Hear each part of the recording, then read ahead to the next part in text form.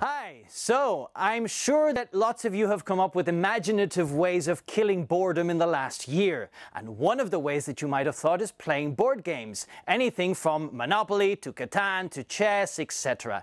Now, of course, playing your favorite board game in English is even more fun, but you might need some vocabulary to go along with it so that you don't look out of place, okay? The first expression you might use is, hey, let's place the board. And place the board obviously means to open the board and put the pieces on it. If it's a chessboard, of course, you put the white pieces on one side and the black pieces on the other side. Okay?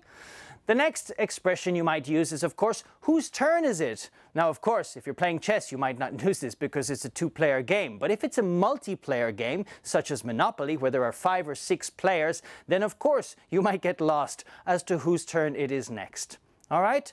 Then we have, of course, to roll the dice. Now, we use the word dice, whether it's 1 dice or 2 dice, it doesn't really matter, okay? So if it's your turn, you say, hey, I need to roll the dice. Some people roll the dice by giving it a little bit of extra luck. They might blow into it or something like that to make it, I don't know, looking for double 6s, double 5s, etc. Okay, so rolling the dice can be a bit of fun as well.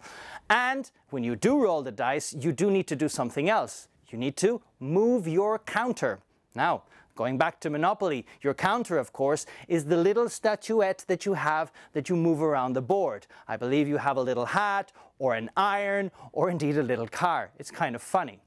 And the final thing we talk about is, of course, an hourglass, okay? An hourglass is this small little hourglass full of sand, okay, that generally dictates an amount of time that you have to do an activity. We use it in games such as Pictionary, where you have to draw something and the other person has to guess what you're drawing. You turn the hourglass, and when the sand reaches the bottom and there's no more sand left, your time is up. So, that's it, and may the best player win.